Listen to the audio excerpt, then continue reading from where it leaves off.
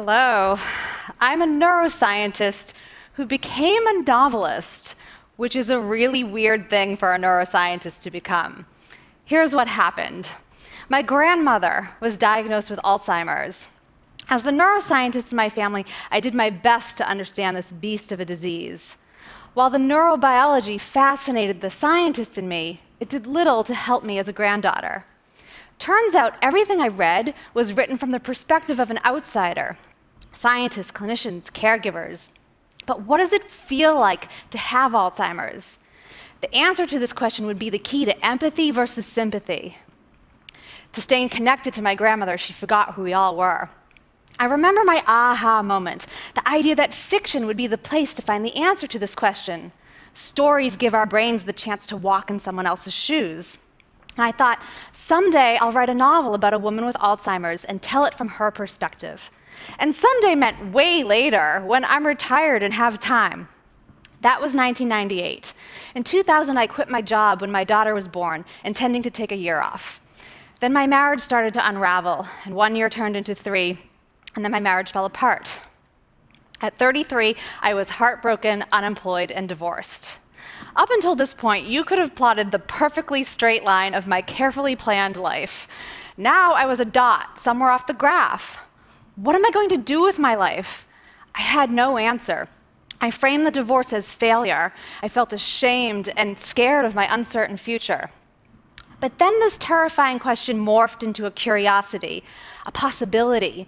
For the first time in my life, I had some space to create anything I wanted if I dared to.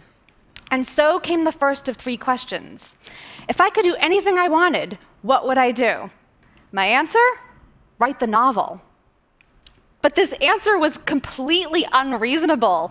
My head launched a resistance campaign against it. But I don't know how to write a novel. I have no experience or training in writing fiction. Sure, I'd written scientific research papers, but these aren't novels. I would be way outside my comfort zone. I should earn a living, use my hard-earned degree, do what I'm already good at. I can't because what will people think? People will judge me.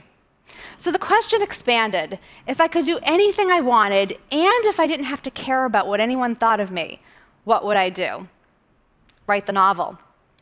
But then there's the issue of money. If I write a novel, there's no guarantee of a paycheck. The question expanded once more.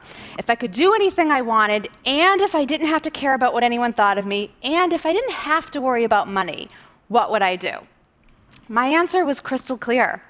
So living off savings, I began writing a novel about a woman with Alzheimer's. And in doing the research, I soon realized this was bigger than a personal quest. I came to know many people living with Alzheimer's, people who felt stigmatized and alienated. Much like cancer was 50 years ago, the general public was too afraid of this monster of a disease to openly look at it or talk about it.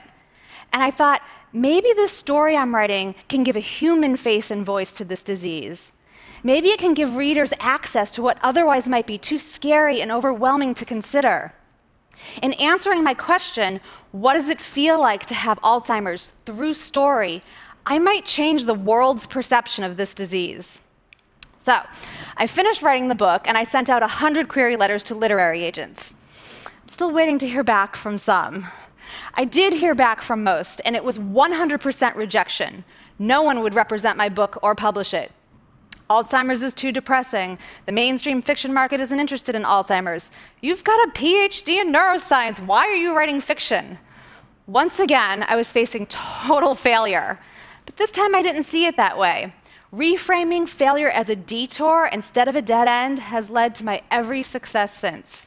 So I said to that last agent who rejected my book that I planned to self-publish it, to which he said, "Do not do that. You will kill your writing career before it starts." With that blessing, I self-published my book, selling copies from the trunk of my car. 10 months of hard work, luck, and the generosity of many led me to an agent and Simon & Schuster. Still Alice went on to spend 59 weeks on the New York Times bestseller list. It almost hit #1, but couldn't beat out 50 Shades of Grey. It's been translated into 37 languages. It became a movie that won Julianne Moore an Oscar, and it's been a Jeopardy question 3 times. So if I could do anything I wanted, I'd write stories about people living with neurological diseases and disorders who feel ignored, misunderstood, and feared. Stories that reveal the humanity behind the science, creating opportunities for empathy, inviting global conversations that lead to social change and advancements in medicine. What if you could let go of all limitations and allow yourself to do anything you wanted? What would you do? Thank you.